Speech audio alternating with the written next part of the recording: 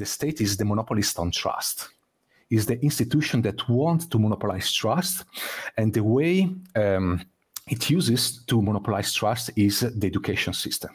For example, it is the way the people accept the use of paper as a currency, of paper that has no value, just because they trust the state. They trust that the state can do good and work on their behalf. This is just the sad reality. So education is important, but unfortunately, I think that at least institutional education has been captured by the state.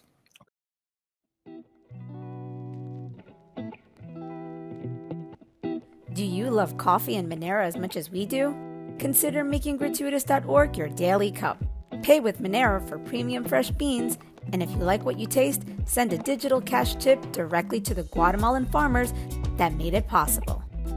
Proceeds help us grow this channel, Gratuitous, and Monero.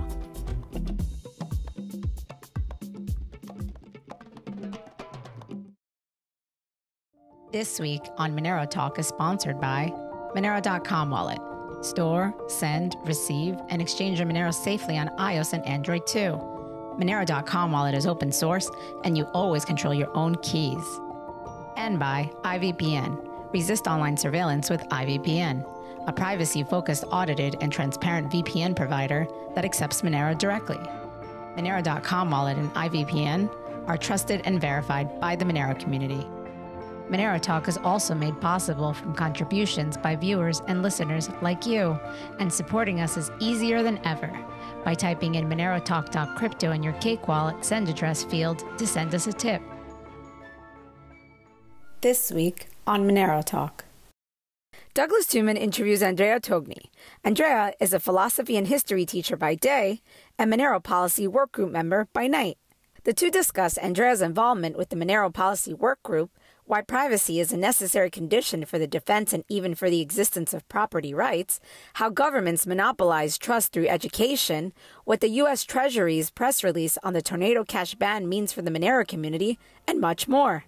On that note, please consider participating in the New York City Privacy Protest this Halloween in Washington Square Park at 6 p.m.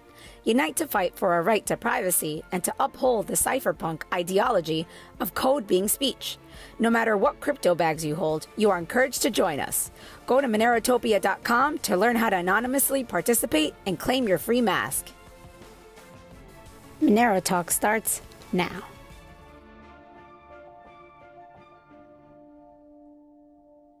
All right, Andrea, what's going on, man?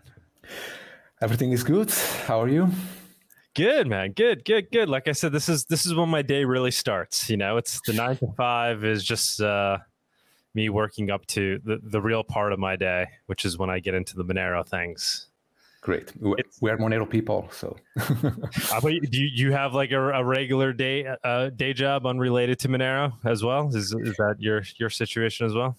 Yeah, exactly. Yeah, I'm a teacher. I teach history and philosophy. So I have a regular job here in Italy. But Monero and also Bitcoin and privacy are my passions. So this research in the privacy space is the best stuff I can do. Awesome. What grades do you teach?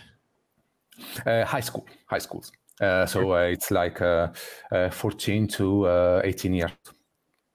Very cool, man. And you teach history and philosophy. So that obviously that's what you studied as well. I think you have a PhD in philosophy, right? Yeah, exactly. I earned a PhD in 2018, working on the philosophy of perception. Since then, I started teaching at an Italian high school, but I also went down into the privacy rabbit hole, into Monero, into Bitcoin. And so I started researching on those topics. And so here I am. What led you down the privacy rabbit hole? Was it that you went down the cryptocurrency rabbit hole and found your way to Monero, or you went down the privacy rabbit hole and found your way to Monero? Well, actually both, because it's true that I worked on the philosophy of perception first, but I was always interested in political philosophy, especially in American libertarian philosophers like Rothbard, Walter Block, Hermann Hoppe, also agorists, like for example, Konkin III, and stuff like that. So, of course, I found my home in the crypto space, in the original Bitcoin mood and cypherpunk ethos, and of course in the Monero ethos. And also, I arrived at Monero through the gold and silver, because in 2017 I started being interested in the economics of liberty and of property. So I became a gold and silver bug, and then also I discovered Monero and then Bitcoin. So here I am. I'm still a gold and silver bug, but of course Monero is my favorite coin. Why is Monero your favorite coin? Well, yeah, because arrive at Monero. Why Monero? Why not Bitcoin? Why not Zcash? Why not? Yeah, I think because of the same reasons you like Monero too. So because of privacy, because I think that probably you cannot have good money without some strong privacy by default. I don't think that privacy is just a cool feature to have for the cryptocurrency. It's not a feature among others. I don't think either that it is a privacy from a political perspective is just a right among others, like, for example, the right to free speech and stuff like that. I think that privacy is way more important in this. For example, in the currency space, in the money space, I think that, and especially in the digital money space, privacy is a necessary condition for the existence of money. I think that money cannot exist without strong privacy. Then, of course, we can discuss about what kind of privacy should money have and stuff like that. But I think that a strong level of privacy is needed in order to be money. And so this is why I'm naturally attracted to Monero, because of that. Philosophically, why is that the case, that you need privacy for money to work? What's the reasoning there? What's the logic behind that? Yeah, because mainly, as I tried to explain at my Monerokon presentation, because privacy is a condition for the enjoyment of property rights. Of course, if you are a libertarian, if you accept the libertarian background, the libertarian basic concept that there is only one natural right, obviously that is the right to property, then you have to find which conditions are to be defended in order to enjoy property rights.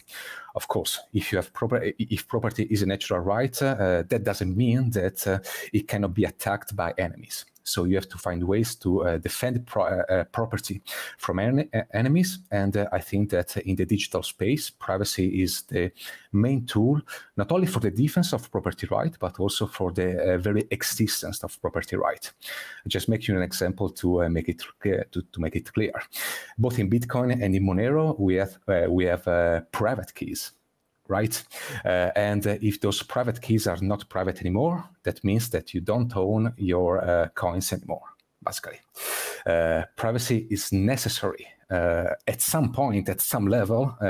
I'm open to discuss what kind of privacy we need in order to be good money, but privacy is needed in order for property to exist in the digital realm.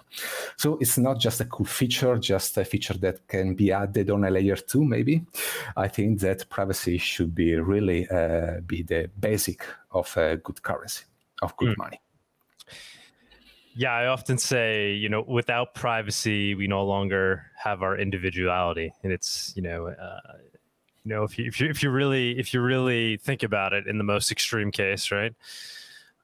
Without privacy, we no longer have our own personal thoughts, our own inner thoughts, our ability to communicate just between, individuals of choice. And if all of that erodes, are we able to be individuals anymore. And I guess that's one of the things, one of the reasons why privacy is a fundamental right, right? It's literally what gives us our humanity and individuality.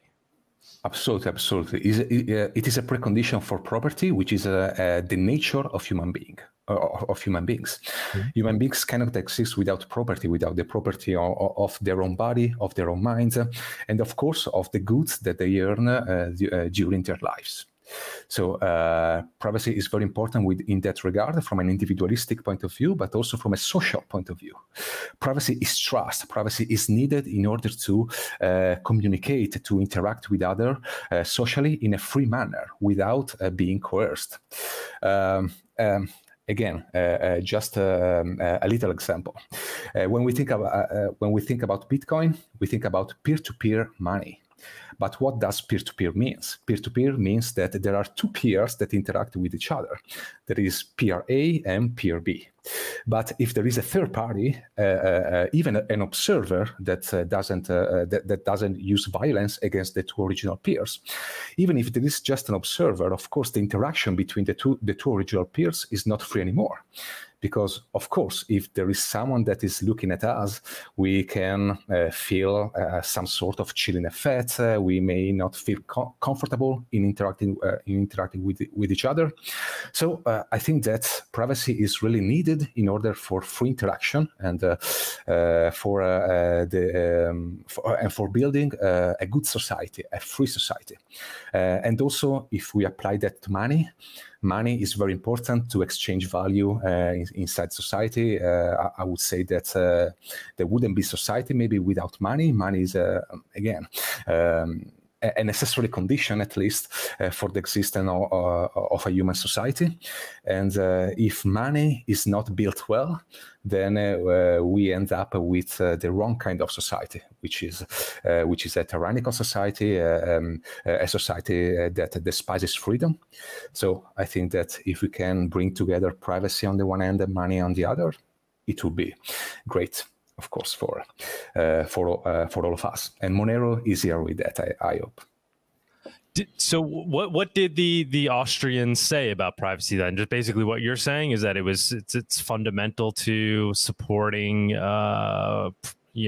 property as a fundamental right. Without is that the analysis that's often given in that philosophical realm? Is there any other reasoning that they provide? Yeah, actually, I find it kind of surprising that both libertarians and Austrian economists don't give so much space to privacy. For example, classical libertarians, like for example Rothbard, is pretty clear in his text that there is not such a thing as a right to privacy. Right. I realized as I was saying, I slipped up and said the right to privacy, but you're saying there is none. Well, I don't know. We could get into whether or not I agree with that, but yeah, try to convince me as to why it's just the right to property and privacy. Yeah, exactly. I mean, if you're a libertarian, you think that only property is a natural right. Okay, so. For example, all other rights, and that means that all other rights are derived from the right to property. For example, free speech is not a fundamental right at the same level as property rights, in the sense that free speech is just a consequence of the fact that we own our body and our mind, and therefore we are allowed to talk freely and to express our thoughts. But it would be an error to put the freedom of speech, the right to a free speech and the right to property at the same level. The right to free speech is derived from the right of property. The same goes for privacy. For example, Rothbard makes this example. Let's say that you want to discredit my person, to talk mean about me to other people. It would be wrong for me to forbid you to talk about my person, because of course you own your mind, you own your body, and therefore you are free to express whatever thoughts you want about my person. If I want to forbid you to talk about me just because I have a right to privacy or whatever that is, I would in fact attack your property rights, which of course would be wrong from a libertarian perspective. So again, privacy cannot be considered a right at the same level of property. Of course, Rothbard kind of stops here and doesn't give a proper space to privacy. I think that he's correct in saying that privacy is not a property right, but that doesn't mean that privacy has not a role in libertarian thought. Quite the contrary. As I stated before, I think that privacy is a condition for the defense of property rights. And then we can discuss what kind of property rights there exist. We can, of course, we can distinguish between the property of our body. It is one thing, which is different from the property of external objects, like, for example, this laptop or the laptop that I'm using right now, or your mic and stuff like that, which is different from property in the digital realm, and so on and so forth. So we can say that privacy is important to defend these different kinds of properties. We can discuss how it is important, how it can be used to defend these different kinds of property. But I think that especially in the digital realm, that is also in the cryptocurrency sphere, I think that privacy, again, it's not only a condition for the defense of property right, it is also a condition of existence of property rights. You cannot have any property, any digital property, without privacy in the digital realm. You cannot have digital cash without privacy. So I can both say that privacy is not a natural right at the same level of property rights, but that doesn't mean that privacy is not important. Quite the contrary, privacy is a very important condition for both the defense of property rights and also in some cases for the existence of property rights.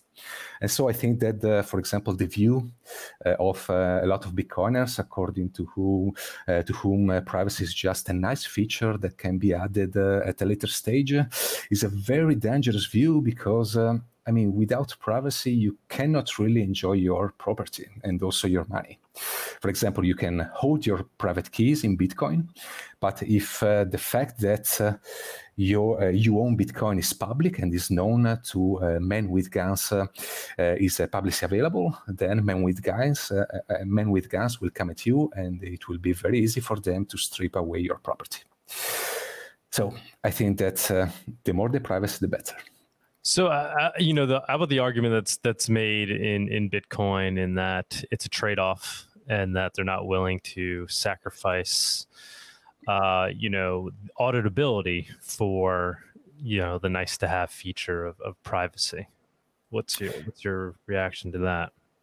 Yeah, I mean, everything is a trade-off. Of course, you can choose to go public and to expose to the world all your financial possessions. You can do that. You can choose to try to be as much private as possible. Of course, everything in the world is a trade-off. But I think at one point, privacy goes beyond the trade-off level, if I say so. I really like Rothbard's take, for example, on slavery, and I try to explain what is important also for privacy. For example, Rothbard says that on slavery we must be abolitionists. We cannot discuss about the fact that slavery may be good in some circumstance or maybe bad in some other circumstance. Why? Well, because the property of the body and of the mind is a natural right of the people. So we cannot discuss about the importance of body ownership, and we cannot say that, well, maybe slavery is a good thing, is somehow a good thing. I think that the same unapologetic approach should be held also with regard to privacy. Privacy is something that is embedded in human nature. I wouldn't call it a natural right, but natural for us. And if you want to attack privacy, you want to attack human nature in its own essence. And therefore, yeah, maybe it is a trade-off. Maybe Monero buys this trade-off, and it is not as much auditable as Monero is not as much as auditable as Bitcoin, even though, of course, we can discuss about it. We can bring up a lot of arguments and stuff like that. But still, I think that it's a trade-off worth doing. And also, I think that we should really stop thinking about privacy as something that can be dispensed with, even hypothetically. This is not the case. This is not the case, and I think that also the TornadoCash situation shows it pretty well, and all the discussion that we have about the concept of plausible deniability, on the fact that we should be able to deny that we are using a privacy tool. I mean, these kind of discussions are really bad from a certain point of view. And if you want, I can expand on it later. How about, what the potential negative implications are for, perfect privacy, especially for a tool for transacting? How do we justify those, allowing for a technology that could be used for evil things, so how is that justification made, right? National security, right? The funding of terrorism, it could be used for all types of bad things. How do you, in a philosophical sense, explain why we should essentially be okay with the fact that a tool can be used for those purposes? Yeah, in this case, cypherpunk. If you read the Cypherpunk Manifesto by Timothy May, he clearly states that, a cypherpunk revolution is coming, and that privacy is a crucial tool for cypherpunks and for the technology that they were building. Of course, privacy has this implication. For example, May mentioned the possibility that a market for killing people would arise exactly because people that would want to buy other people to kill again other people would have can have a way to pay them privately. And I think that this is just human nature. Everyone that thinks that human nature is perfect, is somehow good and always good. He's just dreaming. Human nature is also made of this kind of bad behaviors, and we need to accept it. And when I hear philosophers that propose a perfect society, an utopian society, when there is a very good regulators that cancel all the evil from the world, it's just very fishy, because they are just promising something that cannot exist. Also, with regard to these arguments about national securities, of course, we have crime in the world, which is bad. We must do whatever we can in order to stop crime. You are talking with a libertarian, so I think that property is a natural right, and of course, I think that any aggression against property must be condemned and must be stopped as far as we can, of course. So I'm not defending crime, but usually the people that bring up this kind of argument about national security and stuff like that, they're just the worst criminal in the world. If you take, for example, the US government or the Italian government, they just do wars all around the world. We are witnessing them nowadays. I can mention Libya, Syria, Iraq, Afghanistan, and of course the war in Ukraine. Those people, the people in power, often are the worst criminal that exist.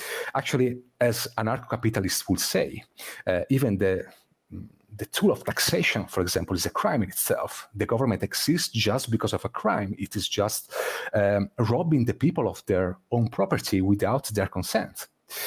So, again, human nature is not perfect. Bad behavior must be condemned, but we should be very, very careful regarding the people that we want to fight crime.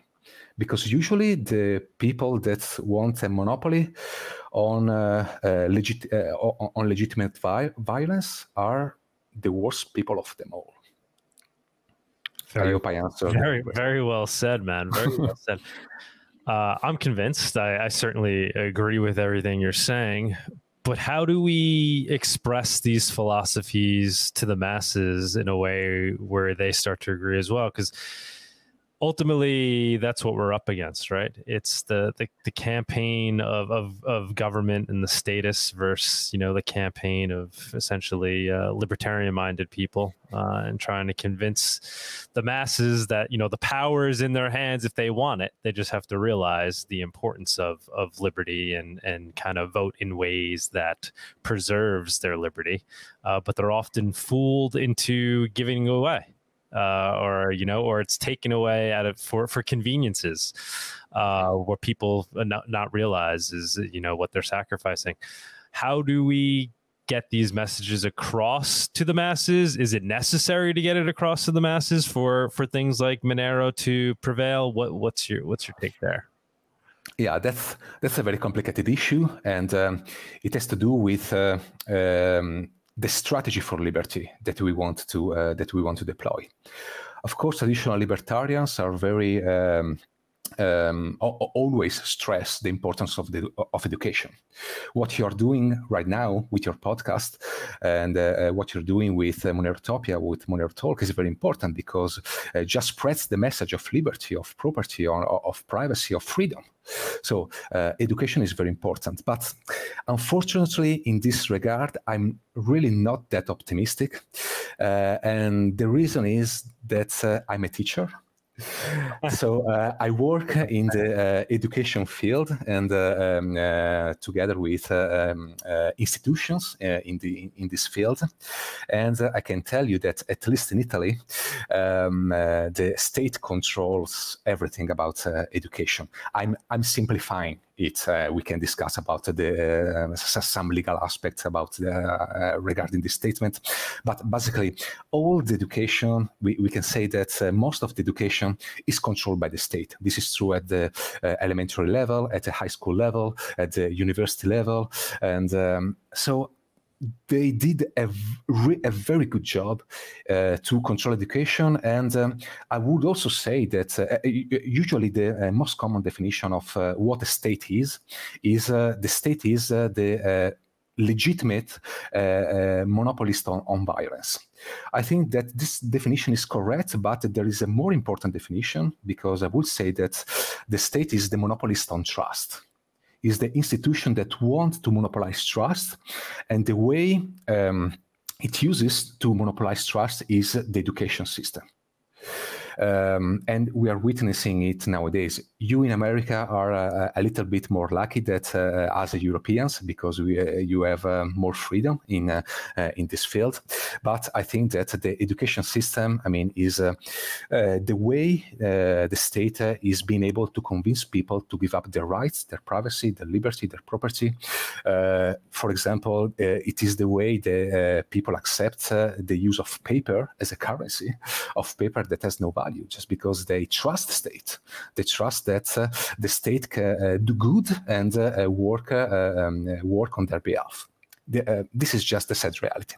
So education is important, but unfortunately, I think that at least institutional education has been captured by the state. Okay, of course, education does not equal institutional education. We can do a lot of education outside institutional places like university and schools and stuff like that. And this is why I love the internet, and this is why I listen to podcasts. This is why I read a lot of stuff on Twitter and stuff like that. So we can still spread the word about privacy and liberty, but be very careful about institutional education. But I think that in the end, the most important thing about getting the message of privacy and liberty winning is about using these kind of tools. Because if we use privacy tools, for example, Monero, or other privacy tool in other fields, like, I don't know, messaging apps, VPNs, Tor, stuff like that, I mean, we are leading by example. And yeah, words are important. I mean, I'm a philosopher. I use a lot of words, maybe too much. But what really matters are actions. And if people act in a way that preserve the liberty and their property, then can lead by example, and they can bring other people with them. And in that case, if enough people use those privacy tools, then men with guns cannot just impose their will with violence. So I think that acting should be the main concern, and this is the agorist lecture. The agorist lecture. Okay, so this is what the black markets are all about, and also this is why I don't see the banning of TornadoCash and maybe the possible ban of Monero as a bad thing. I mean, it is supposed to be to work in the black market. So let's give it a try. Yeah. Awesome. Yeah, I agree. I agree. I don't know if you saw, we're trying to put together a protest in New York, privacy. Yeah, protest. I heard of it. Yeah. So what do you think of that? Do you think that's a waste of time, and that, you know, we should just be head down cypherpunks building, you know, online dark marketplaces and just using it? And not worry and not try to fight the fight against, you know, the government. What's your take on that? Well, not at all. I think that both ways are pretty cool. We can go full cypherpunk and use privacy tool and try to protect our privacy and the privacy of people that we care about. And I think that we can set up a protest like you're doing. I think that it's very important. Maybe it will convince some people of the value of privacy, and even in the worst case scenario where nobody will listen to your speakers and to the protest, maybe some statists will be pissed off. So that will be a good result, and in itself. Yeah, I mean, I personally see it as a way to, you know, just get the message across to people that are hopefully going to witness it in some form and start to change their thinking, you know, start to become a thought in their mind. It only happens if people come across these ideas. So it's just a way to get the ideas out there. Yeah, I mean, normalize it, you know, start to normalize. I make those arguments as well, you know, like you said, we got to use it, right? Use it on the dark markets, but we also have to use it in the day-to-day and normalize it and show people that there should be absolutely nothing wrong with using Monero, accepting Monero, asking for payment in Monero. We shouldn't act like we're using an illegal tool. We're using a righteous and a morally righteous tool, and we should be out there using it proudly. And if we're not allowed to, that's the problem, not that we're using it, right? Absolutely. I completely agree. I would say that privacy is like insurance. You don't need it until you need it. And when you need it, it's usually too late. So it's better for people to get used to the idea to get private, because otherwise it will be too late. And unfortunately, again, the state has been able to convince people that the state is good and the people should trust the state. And therefore, the people usually think that men with guns will only act against other people and bad people. And of course, they are not among this group. But I mean, I think that this is just, a utopic thinking, as something that at least it's not empirically true at the very least. And if I may add something, and I think that what you were saying is really, really important. I mean, privacy is righteous in itself, and so we shouldn't deny the fact that we are using a privacy tool like Monero or like TornadoCash. I always hear this expression of plausible deniability, which is a very important concept from a legal point of view. I understand the fact that legally speaking, We should be able to deny the fact that we are using those privacy tools because otherwise the government will come after us. And this is what's happening right now with TornadoCash. And so I understand this kind of discussion. For example, you had a really cool discussion about this with Giacomo and Seth on your podcast. It was a very important discussion. But from an ethical and from a rhetorical point of view, we should be completely unapologetic about our use of privacy tools like Monero and TornadoCash. We shouldn't be ashamed. We shouldn't deny anything about it. We should be very proud of our use of TornadoCash and of Monero, because basically, I mean, privacy is something that belongs to human nature in itself. And so we are not doing anything wrong. It's the same as the example of slavery. Libertarians in the early 19th century were very unapologetic about their opposition against slavery, and many gradualist thinkers thought that they were somehow misled. They thought that, well, maybe we should debate how we should handle the issue of slavery and stuff like that. But of course, the only right answer against regarding slavery is to be against it and in favor of property rights. And again, the same holds with regard to privacy. We should be completely in favor of privacy without being ashamed of that. And also, what really matters here is the word plausible. What is plausible? What does that mean exactly? Because who decides what is plausible, what is a plausible use of a privacy tool, and what is not a plausible use of a privacy tool? Of course, it's the government, but the government is showing that it is completely willing to change the definition of plausible in order to push their own interest. For example, in the case of TornadoCash, is it plausible that people are using TornadoCash just for privacy reasons and not for laundering money? Of course it is plausible. Of course it is. But that didn't stop the government from banning TornadoCash. So what exactly is plausible?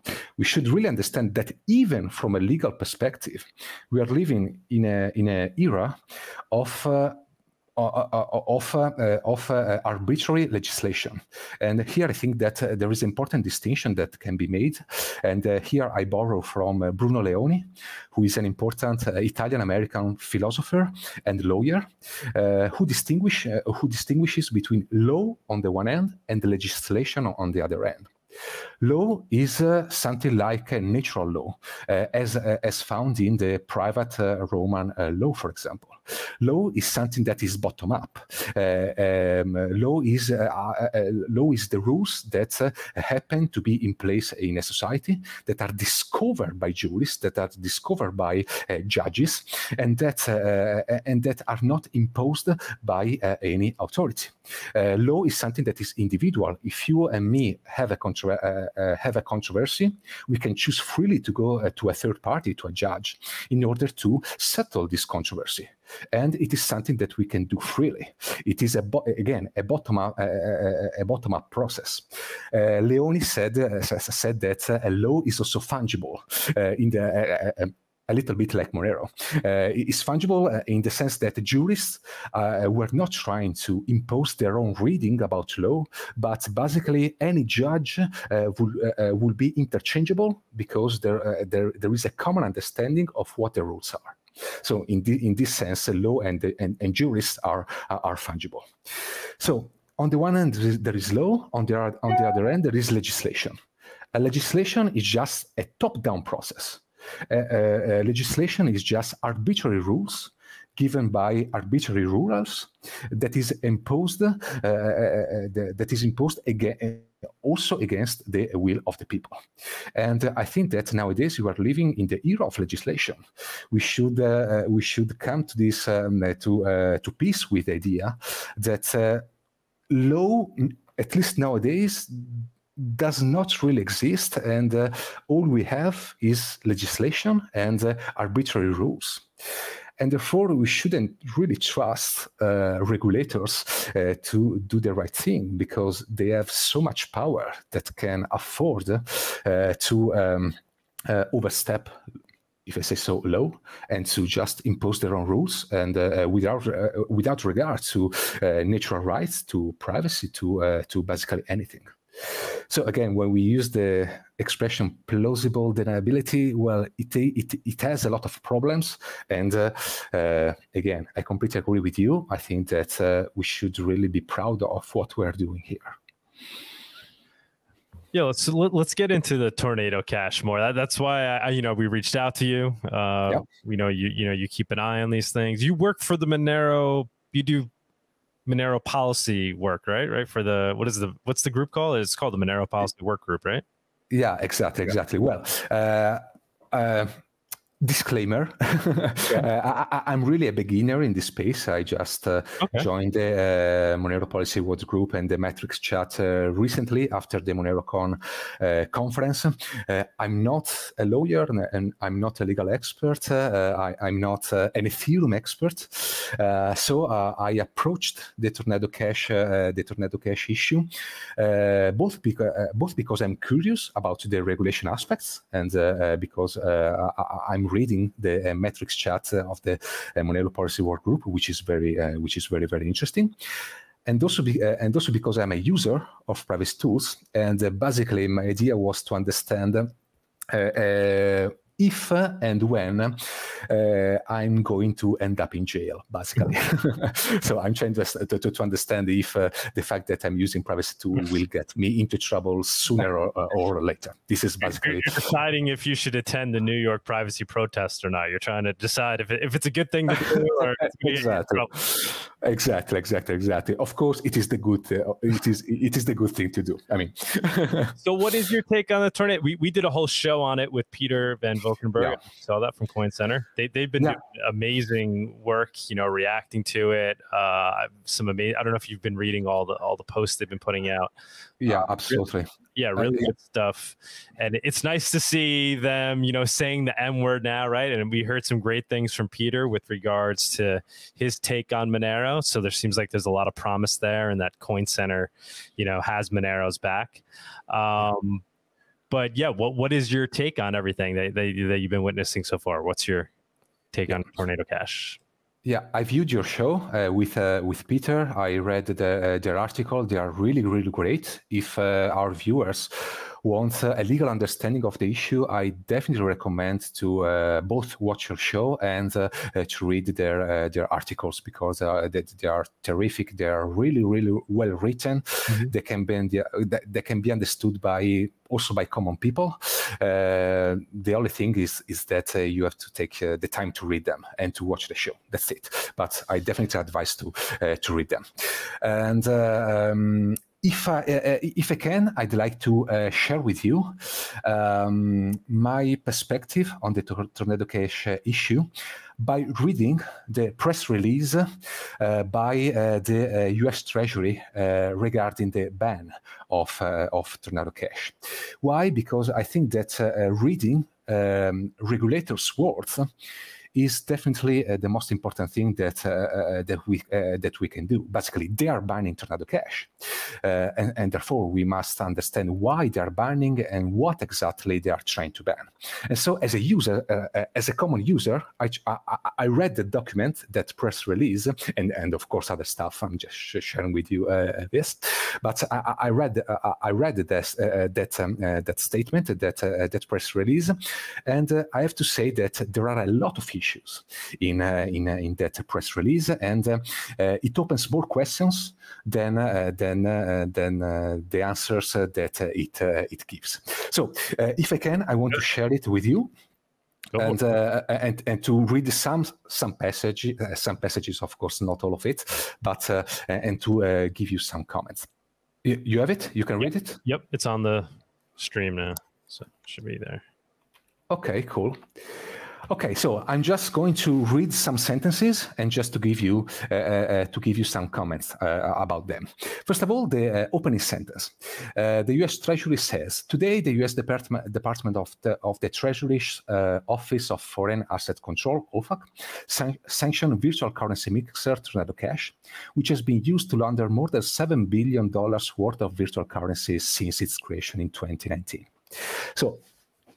Yeah, so here in the opening statement, we have huge problems.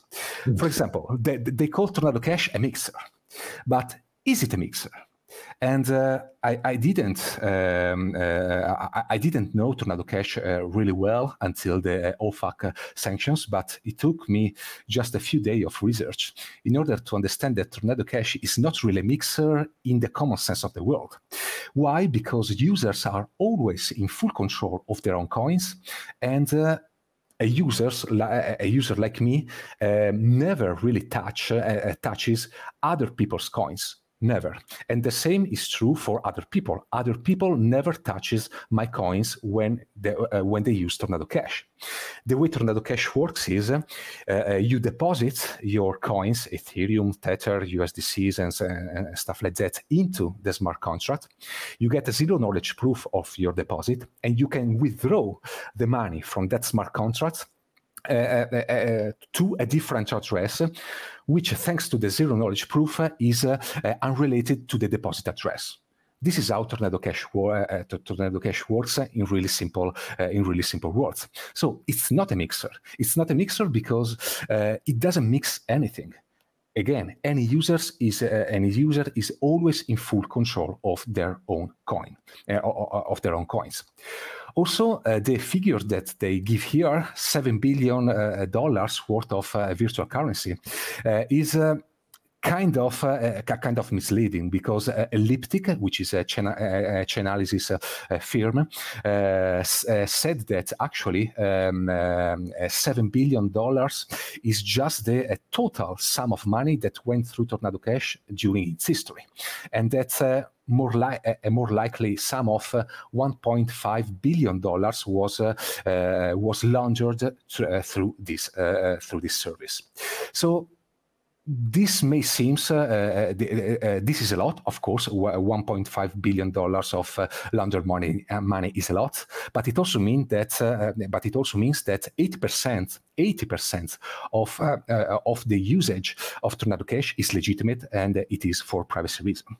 So again, here we have a government agency that gives a misleading definition of what they're budding, and gives a misleading figure in order to provide an argument in favor of their action. Let's talk about this more, because I mean, unfortunately, they're the ones kind of calling the shots here, right? And they're saying. So do we know what a mixer is actually defined as? I understand your technological argument, and I've recently have come to understand TornadoCash better, but actually by Coin Center's articles on it, they've explained it very well, and you just summarized it very well. And but is a mixer, maybe in the eyes of regulators, just this thing that you opt into to erase your transaction history? Now, whether it's technically mixing or not, that's traditionally what is called a mixer, this thing that erases your transaction history, and is laundering literally just the action of trying to hide your transaction history. I don't know, I guess the legal definition has to be with the ill intent, right? I don't think it's not illegal to just erase transaction history, but I guess it's illegal to do that, and then for purposes of because you're trying to hide it for whatever legal reasons, right? Because you did something wrong. I guess that's the definition. But what would be your response there? I mean, could it essentially be that they just determine any tool that you opt into to obfuscate history is a mixer? Which could be, which would be bad news for, for things like perhaps Zcash that's opt-in, but perhaps arguably something like a Monero, you're not mixing, right? Because you're never changing. It's it's always the same state, right? What's your take on that? Yeah, I think that it all comes down to the definition of legislation that I gave before. Basically, they can give whatever definition they want of what a mixer is. So they definitely have the first mover advantage here. But I also think that they are being ambiguous on purpose here. Because, for example, in the next sentence that I underlined, they put TornadoCash together with Blender.io, which is, of course, a completely different tool from TornadoCash from a technical point of view. They say that they banned TornadoCash after the banning of Blender.io, but Blender.io is of course, is a custodial service, is actually a mixing service in the traditional sense, in the sense that you touch other people's coin, and other people touch your coins, and they are dropping this sentence. I can read it. Today's action is being taken pursuant to the executive order as amended and follows OFAC's May designation of virtual currency mixer Blender.io. And here it is ambiguous because it looks like Blender.io is the same thing as TornadoCash, which of course it's not. But again, they are the legislators. They make legislations and they can decide to change the definition of what a mixer is. And with regard to the other part of your question, I think that also Monero can be understood as a mixer in a very broad sense, in a sense that was never used before, but in a very broad sense. And also an opt-in mixer, because, well, basically you choose to use Monero. Nobody's forcing you to use Monero. So if you use Monero, you're using a tool that protects privacy. And, well, if a mixer is bad because it protects privacy, well, Monero protects privacy, and also the usage of Monero can be understood as bad by regulators for the same reason. So I think that there is a lot of ambiguity here, and I also think that the fact that OFAC didn't take time, at least so far, to clarify the issue here, to clarify what is their definition of what a mixer is really telling. Did I answer your question? No, yeah. I mean, those are the arguments against it. It's just something to think about, right? And obviously, this is what we're trying to figure out. So the government took this action, and then we will see how it shakes out as people like Coin Center respond. As perhaps we see these things get tested in court. We see arguments getting made, and we see how it's actually defined. But who knows, where it's going to go. I agree with you, essentially, Monero could then be seen as a mixer, but the thing is Monero is akin to digital cash, right? And so it's fungible by nature. So that's like saying cash itself is then a mixer. Anytime somebody moves into cash, they're moving into a tool for obfuscating their history, so that becomes, as opposed to saying you're using this protocol that's transparent by nature, and then at moments you're moving it into this thing to erase your history. I know it gets a little hairy there. It's kind of ridiculous to go down, but it's an interesting one. So what's the other major thing you want to point out from the article? Of course. You have a bunch. All right, let's go. Of course, with regard to Monero, they are thinking about Monero. For example, they say here, criminals have increased their use of anonymity-enhancing technology, including mixers, to help hide the movement or origin of funds. So basically, they are saying that mixers are a subset of anonymity-enhancing technology, and this kind of sentence sounds like a warning also to Monero people. They are watching this kind of tools, and well, again, Monero can be used in order to break pseudonymity, to break to enforce pseudonymity, and to break transparency, and therefore it can be at risk from a regulatory perspective. Of course, I'm not saying that it is the right thing to do to regulate Monero. Of course, I think that regulation should be avoided at all costs. But I think that the government sooner or later will come at us. Unfortunately, they are stating it quite clearly. For example, in this sentence. And also, as you pointed out, there is also a war on cash raging nowadays. Right? They are trying to abolish cash, and they are trying to force everyone towards the use of digital payment system and towards CBDCs and stuff like that. So, I mean, we can say that they are pretty serious about this stuff. And again, it's legislation, not law, but still we have to deal with it. So let me ask you though. So, and you can continue on after. So, do you think it could potentially go down in a way where the U.S. government goes after only Monero and not Bitcoin? Or is it, if you go after Monero, now you basically banned code, you banned, which is already done now with TornadoCash, right? But now it's an even more egregious. You're banning a protocol that's arguably the same exact thing as Bitcoin. You're banning a decentralized protocol tool that's used for communicating value. How are you banning Monero, but then you're not also banning Bitcoin? Or is it that they go after everything?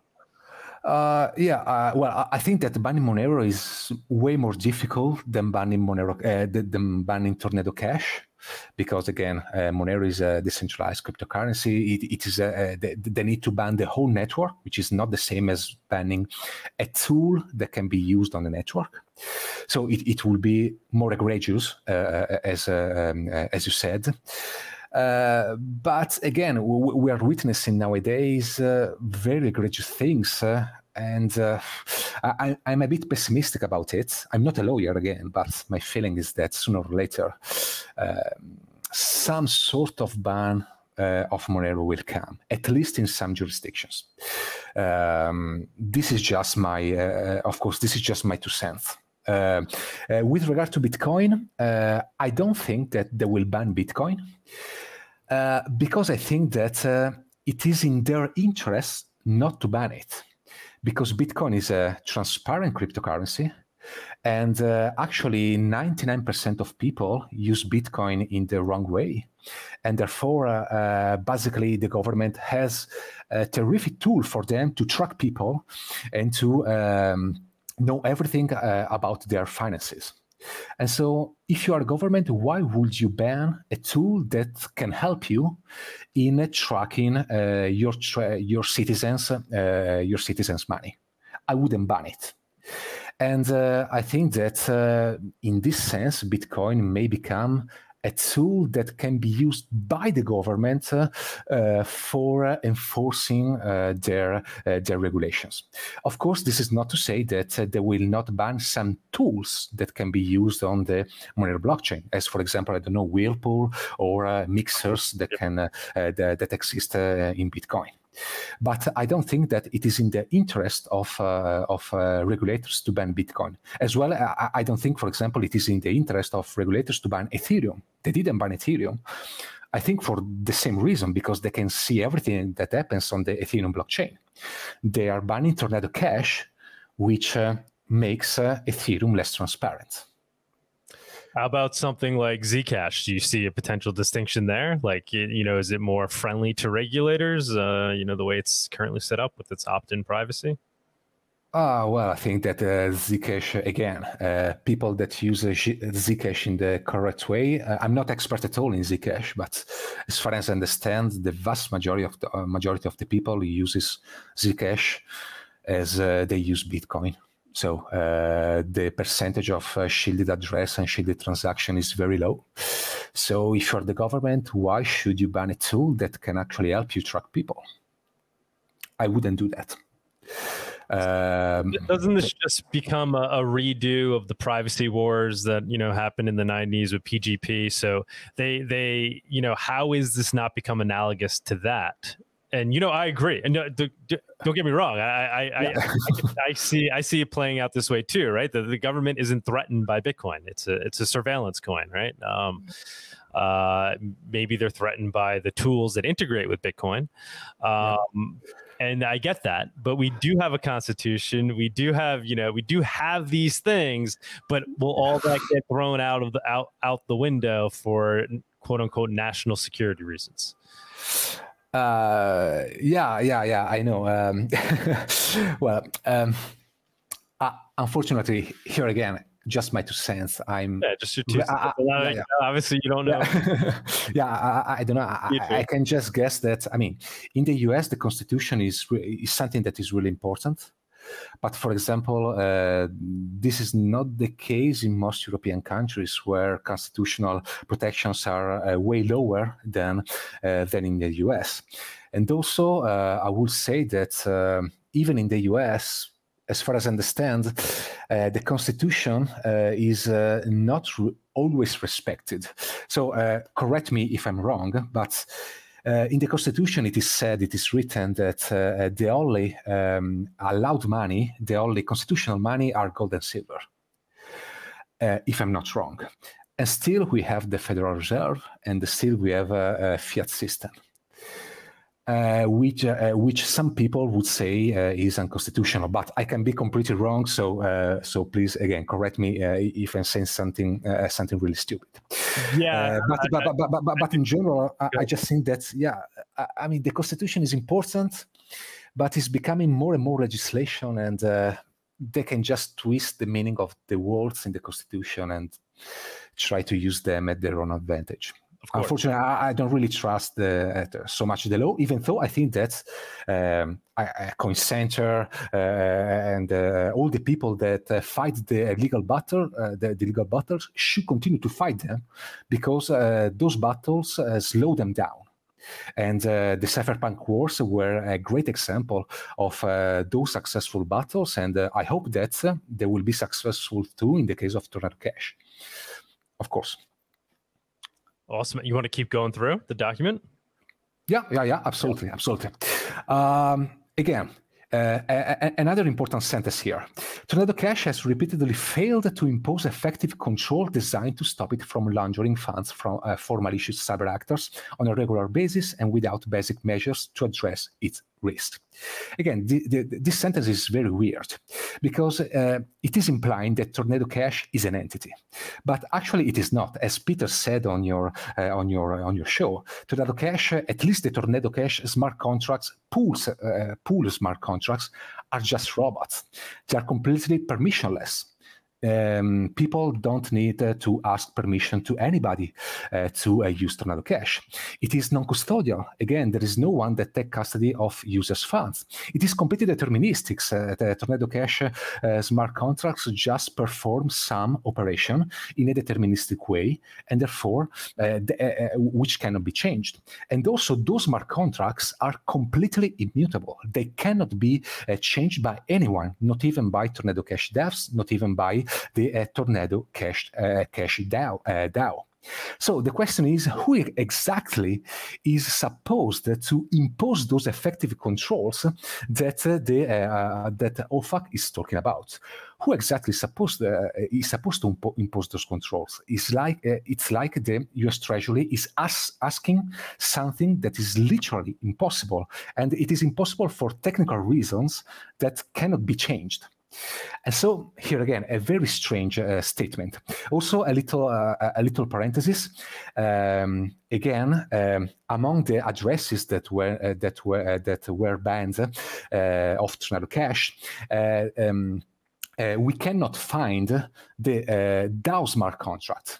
So some people on Twitter and in different places said that TornadoCash can be banned because there is a DAO that controls the functioning of smart contracts. Well, actually, this is not true. The DAO cannot control the functioning of the most important smart contracts, which are pool contracts, which defines the rules of the quote-unquote mixing. And also the smart contract that sets the rules for the DAO is not banned, is not sanctioned. So here again, there is a lot of confusion that... No, it is. It's among the sanctioned addresses, no?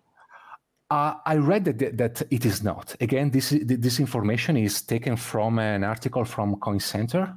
So I think that the DAO is not sanctioned. And also, for example... The DAO or the smart contracts that hold the pool? They're all, my understanding is they're all listed as being sanctioned. My understanding is that there are 43 addresses that are sanctioned. 21 of them are the pools, which are the most important ones. The pools weren't. Okay. You're saying the DAO isn't one of the... Yeah, but the DAO is not one of them. Then there are other smart contracts that are banned. For example, 2 donation addresses, some non-updated smart contracts, some smart contracts that are not actually used, some ancillary smart contracts, but not the DAO smart contract.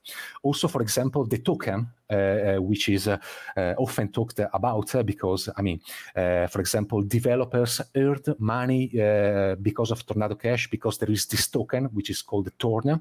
Well, the smart contracts that governs the functioning of the token is not among the ones that are sanctioned. So again, there is a lot of confusion here because they are talking about TornadoCash as if it is a single entity, but actually it is a very complex tool, and they don't explain what exactly they banned. So this is another point. Can I go on just very quickly? I don't want to borrow too much time. And again, another important sentence here. While the purported purpose is to increase privacy, mixers like Tornado are commonly used by illicit actors to launder funds. Again, here the question that we should ask is, what is the role of privacy according to OFAC? Because they seems to consider TornadoCash as a tool for laundering money, and that's it. And they say, well, yes, you can also use TornadoCash for privacy, but basically we don't care about it because we are banning TornadoCash completely, and we are also banning the legitimate use of TornadoCash because any American citizen that interacts with the pools of TornadoCash is interacting with a sanctioned entity. So here they are just saying, well, we know that TornadoCash can be used for privacy, but still we don't care because for us TornadoCash is just used by criminals, and therefore we ban everything, which is kind of telling about their understanding of privacy and their consideration of privacy. And again, other sentences that are pretty clear in the fact that OFAC seems to think that TornadoCash is an entity that can materially assist or sponsor or support the users in order to launder funds when, of course, TornadoCash is not an entity. So this is important because, I mean, this kind of language is found everywhere in these documents. And again, it brings more confusion than clarity. And this is the sentence that I wanted to talk about Monero, but we already dealt with it. And also this part, I just have 2 last points to say.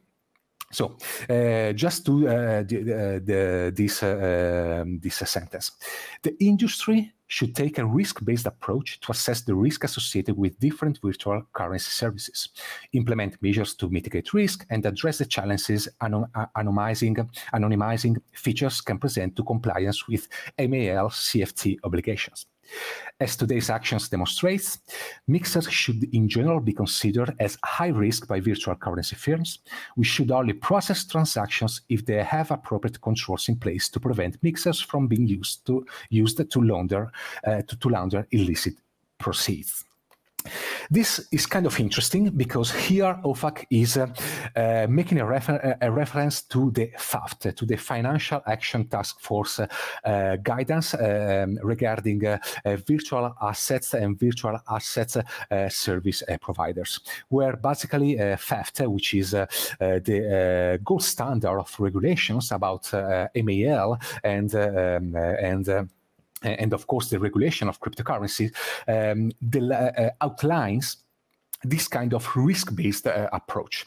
And I want just to underline the meaning of this term, risk-based approach. What they're saying is basically that anyone that uses a privacy service is a risk. For example, Coinbase should consider any customer that interact with privacy tool not as a customer but as a risk. And this is getting even more outrageous with the TornadoCash sanctions, because it is not only that people using privacy-preserving tools are risk and actually high risk, according to the FAFT and to OFAC, but they are also kind of guilty by default. Again, OFAC bans any US citizen from interacting with TornadoCash smart contracts, any US citizens, even law-abiding citizens and people that did anything wrong, that did not do anything wrong. So here we are witnessing a situation in which, first of all, people should be innocent by default, but then people became risk by default if they use a privacy tool, and then they almost became guilty by default if they use a privacy tool, which I think is a pretty big step in the wrong direction. We should be very, very careful about this because it is really a slippery slope.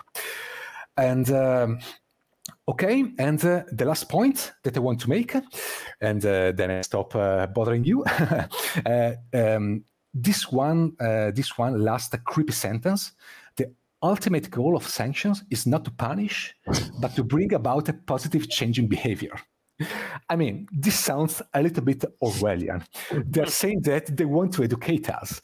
They want to build the homo novus, a new kind of man. They want to shape our minds. I mean, come on. Is the government supposed to bring about a positive change in behavior of the people and to change the behavior of the people? And what is a positive behavior? I mean, this is, I think, pretty Orwellian on the one hand. And again, I think that it sums up the approach of the government. They're talking about in terms of, being removed from the sanction list, which is... Yeah, sure. Of course, that's the whole thing with sanctions. I mean, it's strict liability, like you said. So anybody who interacts and breaks the sanction is breaking the law, whether or not they were up to no good. It doesn't matter what their motives were. But so do you agree with that whole concept, just the concept of a sanction, whether or not it's applied to Monero or TornadoCash?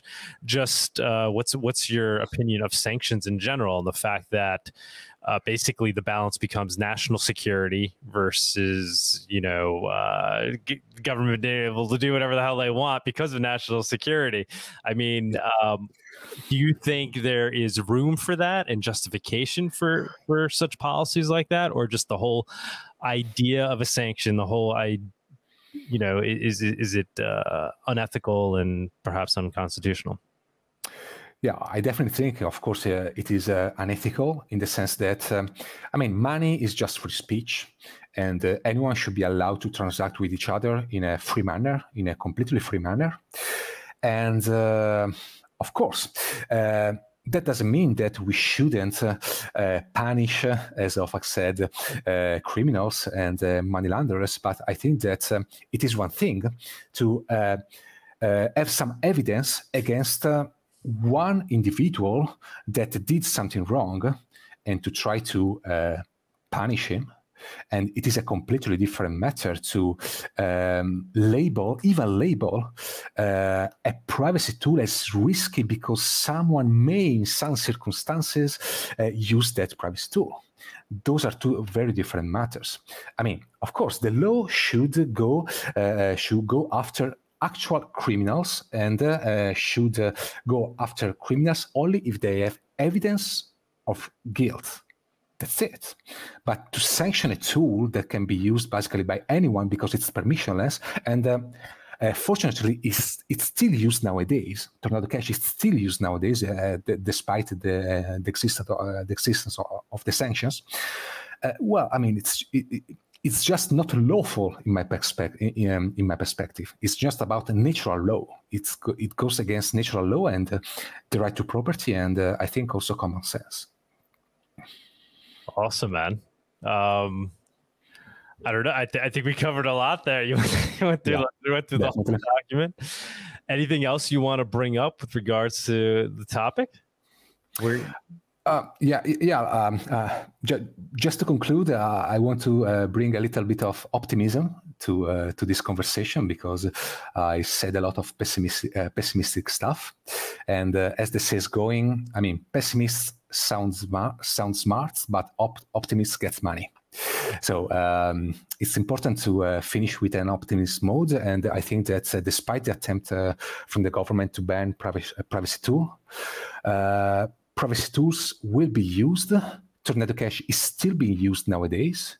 If you go on Twitter, for example, and you look for TornadoBot, you see that there are a lot of money that are being moved in TornadoCash smart contracts, even nowadays, even millions of dollars per day.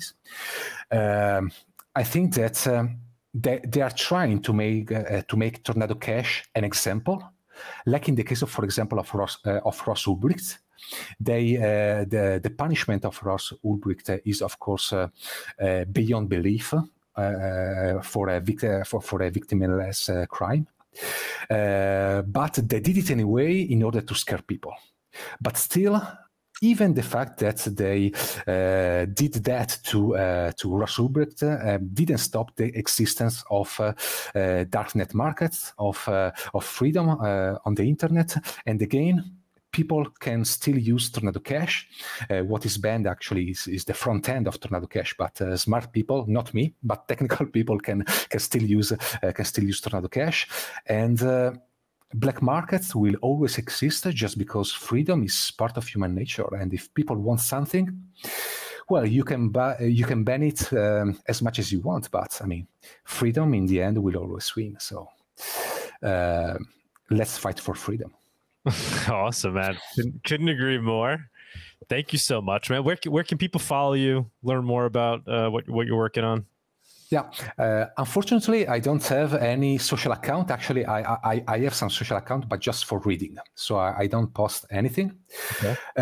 But soon, I hope there will be 2 academic papers from me that will be published on a couple of academic journals. And that they also mention Monero.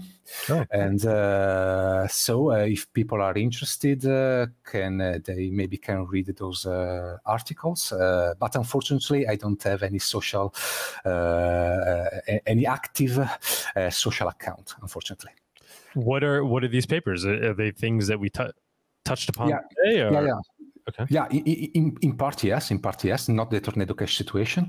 One paper is on the war on privacy, and is in the late stage of the peer review process. And the other paper is about the definition of privacy as invisibility by default, which I discussed also at Monerokon. And it is in the copy editing stage, so it should be out soon.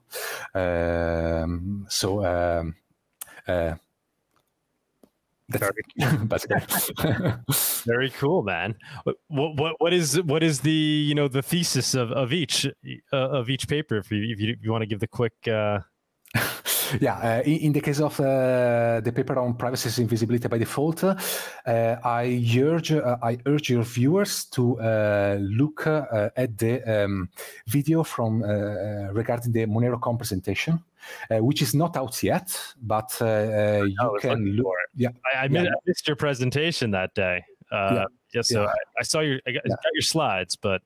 Yeah, definitely. And basically, I just discussed the definition of privacy as invisibility by default, and I try to put it in the context of classical definitions of privacy, and I'm trying to give my understanding of that notion from a philosophical perspective. The other paper is the War on Privacy, so I try to I discussed the war on privacy from a political and social aspect. For example, I don't know, the digital ID stuff and things like that. And basically, I discuss again why privacy is important for libertarians to fight for.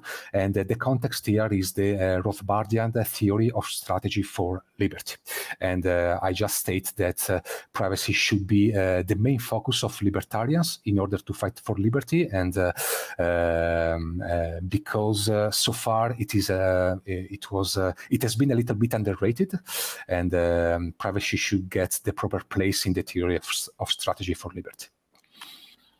Awesome, man. Thank you so much. That's a good way to round it out, right back to where we started from. Yeah, exactly. Thank you so much, man. Greatly appreciate it. And thank you too. Thank you for having me. It was a pleasure, and you're doing an awesome work. I always follow you on your podcast. So thanks for your work. It's really important. Thank you, man. And hopefully I'll see you at another Monero event. Yeah, hopefully so. Yeah. Cheers, man. Cheers.